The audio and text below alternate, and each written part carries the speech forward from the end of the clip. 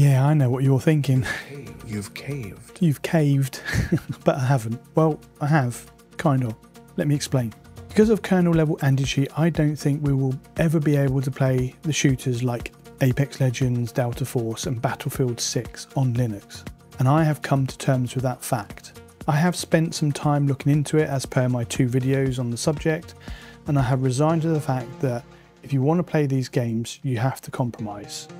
In this video, I will show you how I have compromised.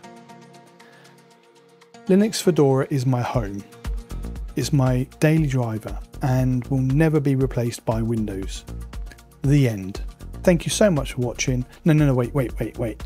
I need to deliver what's on the thumbnail and the title. Okay. As you would have seen in my previous video on the subject, I moaned a lot about Battlefield and how it just doesn't work on Linux, and I was pissed off that no one was shouting about it. I read some of the comments in that video and I kind of felt bad as I have access to Battlefield 6 and others don't, and I was kind of taking it for granted. So I sat down and I started to think, how can I take advantage of the early open access without compromising my main system? Because I really do not want to dual boot. I had a thought.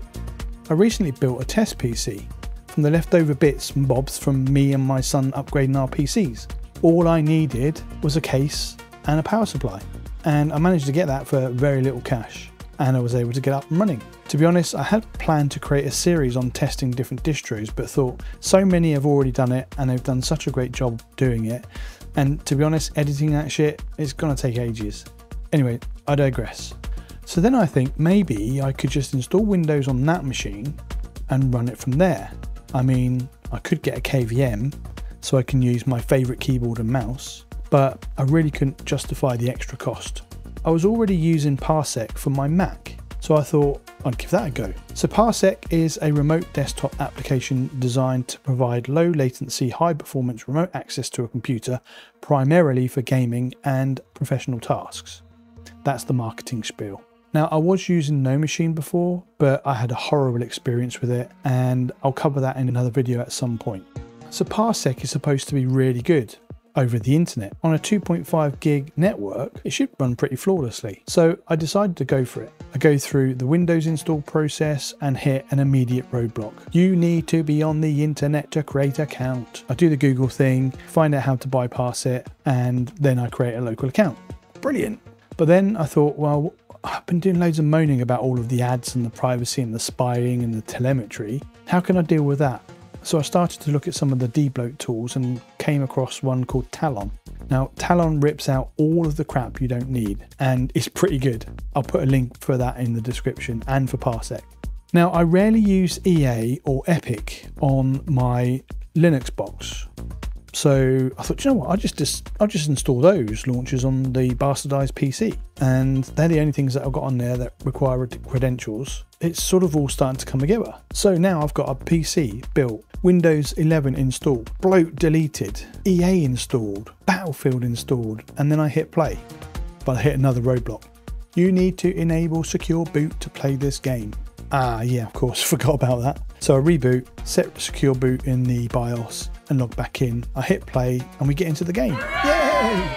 Now, for some reason, my secondary keyboard didn't work, and my really old spare keyboard is just horrible. It's like there's like trampoline underneath each finger. It's horrible. It really is horrible. There was no way I was playing with that. So I immediately installed Parsec and I get that up and running. Finally, I get to play my first game of Battlefield 6, and Parsec did a great job, but there were a bunch of artifacts, very obvious ones too. So I switched back to the PC itself and checked some settings based on the Parsec website. I tried again and now it was pretty good, very playable. It's alright, it's just another Battlefield but with better graphics. I'm still not buying it. So I'm sat here now writing this script thinking, why? Why did you go to all this trouble? All I'm doing is using a second PC. That's nothing major. To be honest, I think it's because I wanted to know if I could run games from my Linux session, and it turns out I can.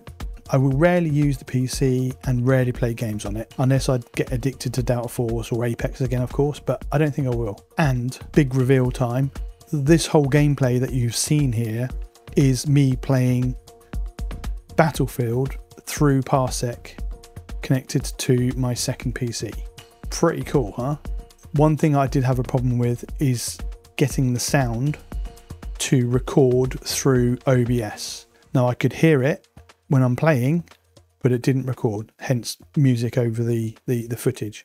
So there we go. Let me know in the comments what you think. Are you in a position where you can use a second PC for this? Will you be dual booting? Tell me what you're planning. Are you just going to say, fuck it, I'm not going to play? Anyway, you guys take care, and I'll catch you in the next one.